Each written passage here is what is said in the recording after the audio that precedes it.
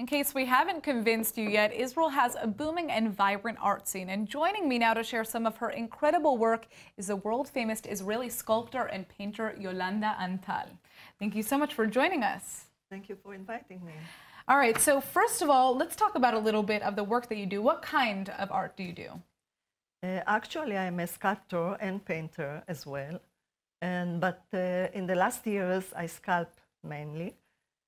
But the important thing that I am doing, I combine the sculpture with the painting, and this is something very innovative, yes, that I'm doing. And as you can see, I paint on the sculpture. Right. So the sculpture are made in a classical way, figurative, classical, but the paint comes over it and gives it a modern, contemporary look. So what type of materials are you working with? This one was the sculpture that you saw before, was Marilyn Monroe. Right, yeah, of course. And yes, actually, I would like to speak about the subject of my sculptures.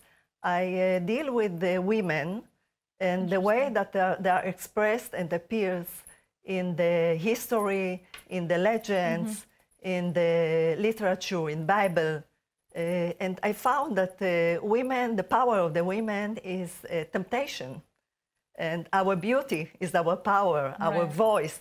And in the mythology and in the Bible and all these legends, you can see that, for example, Marilyn Monroe, she was very beautiful, very talented, but she had a tragic end. And also Cleopatra, for example, the Queen Cleopatra. Her power was that she seduced Caesar. And well, I guess I mean, in many senses, I think women today are hoping that that can change, right? And the new sculptures. It changes nowadays. Changes because nowadays our power. You don't need to be strong as men. You don't need the physical power. Nowadays we have technology, and women are taking more and more part in our life, in the modern life. So it changed with time. Well, and I think that's a very positive thing. I mean, as a woman who's sitting here, I can say that, you know... It's not I'm saying that, but it was described this way during the history, and that was the role of women during the history. They were goddesses of fertility, and they always have been given something that is connected to fertility, seduction. Yes, you know, all the story. Even, so tell us a little bit about where we can see your work. Do you have an exhibition right now? Right now, I'm going to have, I'm exhibiting in different galleries. Okay. But I'm going to have now in the City Garden, Ganair, here in Ibn Virol. Yes. I'm going to have an exhibition from August, beginning of August. So you can see there my art. Absolutely. I exhibit also in a gallery which is called Art and About in Emek Hefer. And I exhibit also in Eilat in the museum. I exhibit permanently there.